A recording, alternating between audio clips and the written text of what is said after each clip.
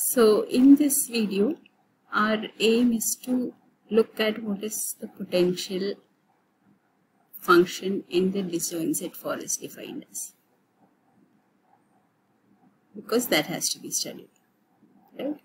Because our aim is ultimately to do an amortized analysis of disjoint set operations that are make set, find set, and link based on a potential function that we will be identifying for the purpose. Right. So what should be our potential function, or what exactly is it? Let us just see. So we'll talk about the potential of a forest defined as or denoted as phi f, and this will be the sum of the individual potentials. That is, for every node x belonging to f, it is a sigma of phi of x. So here we have the notion of potential of a single node. Right? Now, again, potential is not static. As we know, it keeps on changing after every operation. So we'll talk in terms of phi qf, which is going to be the sigma of x belonging to f phi q of x for all x's. Now what does this q indicate? What we mean by the q is the qth operation, or this indicates the potential after the qth operation. Okay, so that is our definition, or that is our way of denoting it. So what exactly is our potential after the qth operation? Let us just see how it is defined for different nodes. So if we have a node x, it may be either a leaf, it may be a root, may also be a leaf and a root at the same time. That happens when it is a singleton set. Or it may be a non-leaf,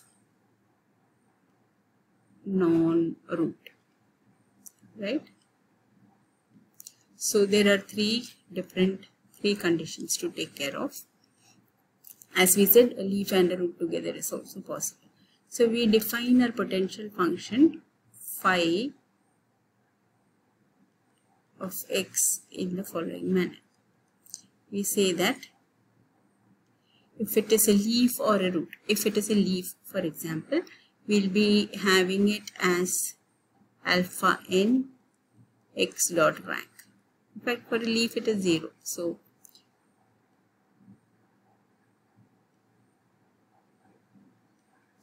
or even if it is a root,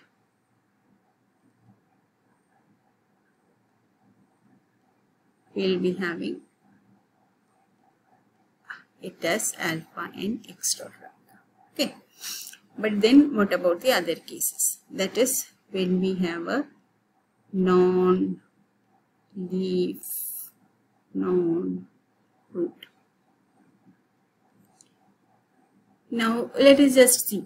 What we would like to have is a function which is going to be less than alpha n x dot rank for a non-leaf, non-root node. Why? Because it may happen that what we want to reflect with the potential is the amount of work that still needs to be done, because it has to pay off for that work. So if it is a root, at some point or the other it may change into a non-root, right? So at that point, what one wants is that the potential should be lower than what it was when it was a root. Okay, because the work that has happened in converting it from a non-root to a root has to, from a root to a non-root has to be taken. So that's why there is going to be a fall in potential, and subsequently, if it is far from the root, we would like it to have a high potential. Whereas as it gets cut due to a find set and becomes a child of the root, At that point, we'd like the potential to pay off for all those operations, and we'd like it to have a lesser potential.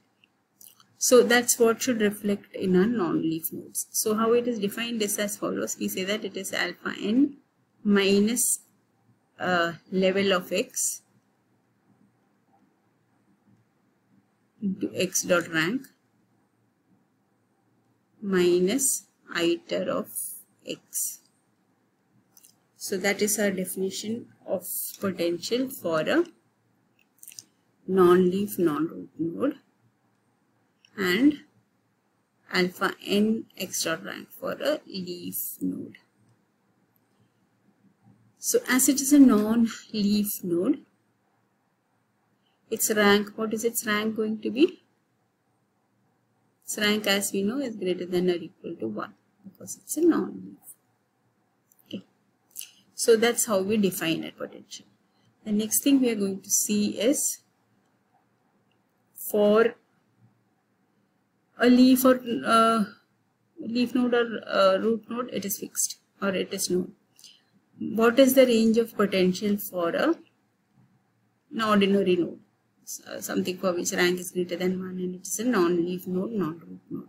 So phi qx for such a node, what is it less than equal to and what is it greater than or equal to?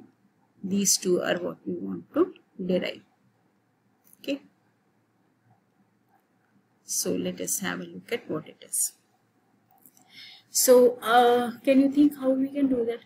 It is easy. We can do that just by looking at what are the max and min values of this term.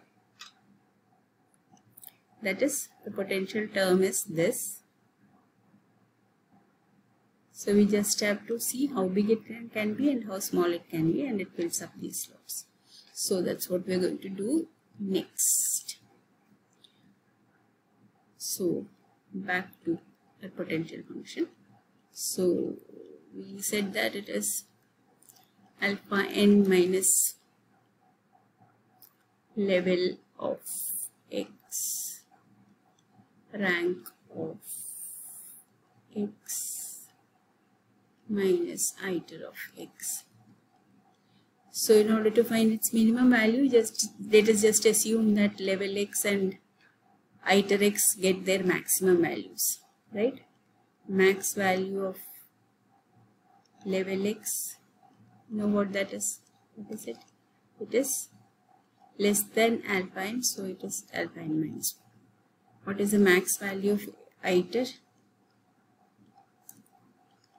We saw that it is rank of x, x dot rank. Just a second.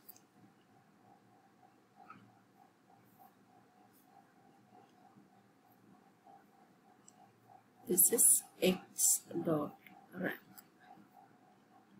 Right? So we'll be having the minimum value for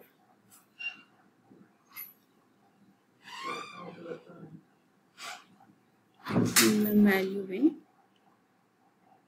alpha n minus alpha n minus 1 x dot rank minus iter of x. The max value of it is x dot rank.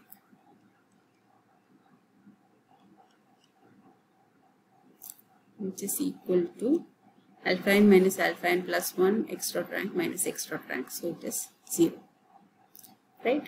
And what is the max value?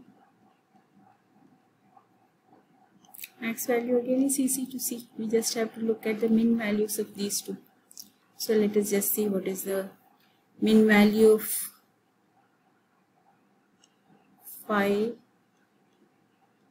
and min value, or min value of level and max value of and min value of iter. We just have to see those two things. What is the min value of level of x? We have already seen that it is 0. What is the min value of iter of x? We have seen that it is 1. Right? So we just have to plug in those values now.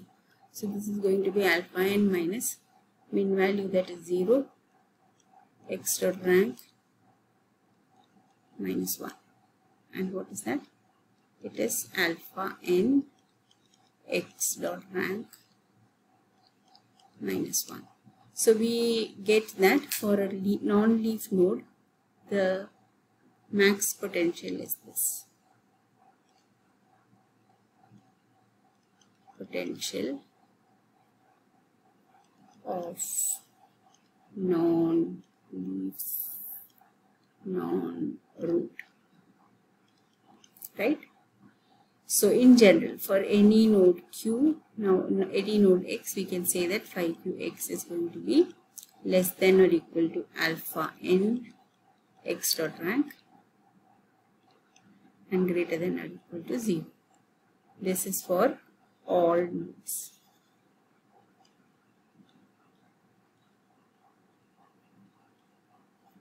Right? Or in general, taking all nodes into consideration. Now, as far as leaf non-root nodes are concerned, this is going to be strictly less than alpha n x dot rank. It is going to be less than or equal to alpha n x dot rank minus 1. Whereas for root nodes, it is going to be maximum value alpha n x dot rank, minimum 0 if it is also a leaf. So for leaf nodes, it is always 0. So that's our discussion on the potential functions. So to do our amortized analysis, we'll have to have a look at how these potential functions, potential values are going to change with operations, which we'll see in the next lecture.